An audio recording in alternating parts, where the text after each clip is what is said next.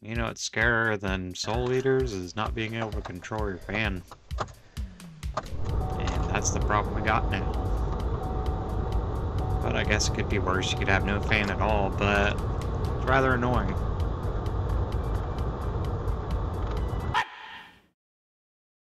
What the fuck?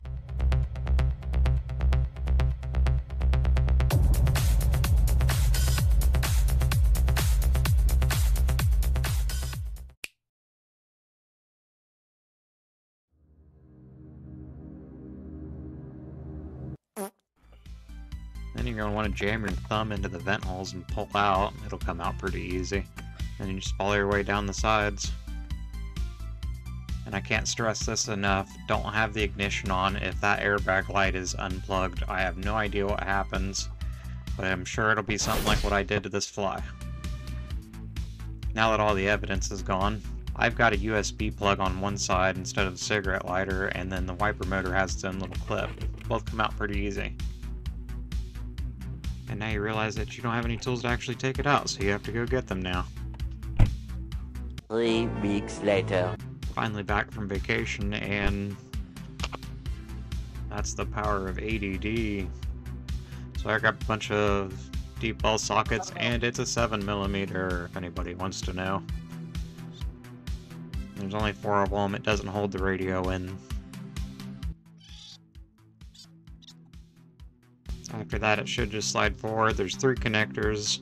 The 2 on the outside, the clips are on top, they're easy to get to. The middle, I believe mine was melted and I struggled a lot with it, so I'm pretty sure this one melted in the dash. No idea what happened, don't really care, we got a new one.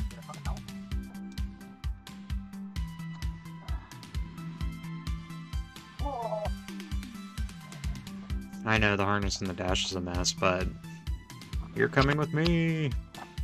Alright, here's what I bought on the Jungle website. It says it doesn't fit an HHR, but guess what? It does. Because most GM stuff is exactly the same. Once you get the controller back to your bench, you can as violently as possible yank the controller knob out, and 2 screws in there are T10s. Try not to lose those like I did. Set those off to the side and... yeah, we're done with that. Look how melted that got. We're done with that trash. New one. Goes right in. Obviously compare them before you make it this far, but... and then probably for certain makes and models, it doesn't really matter on this one because it was already broken, but try to set it to off or fully on before you reinstall it to the vehicle. That way they're calibrated. I know some more vehicles are sensitive. This one obviously doesn't care. And then obviously just reconnect all your connectors to the right plugs. They only go in one way. And then before you put everything back together, make sure the airbag light sensor is plugged in. Then turn the key on. See if it works. That way you don't have to take it all apart again.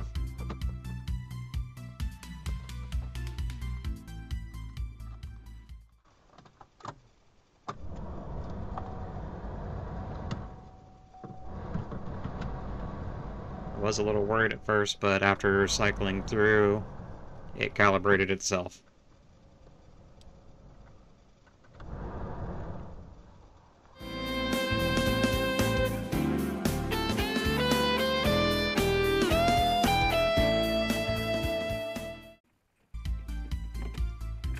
And then once you turn the key off, I always open up the driver's door and shut it, just to shut the power off, because the USB charger and everything still had power at that point, so if you just open the door and shut it, it'll kill the power. Get all 4 screws back in, and we can start plugging stuff back in and get what they call the waterfall, that centerpiece.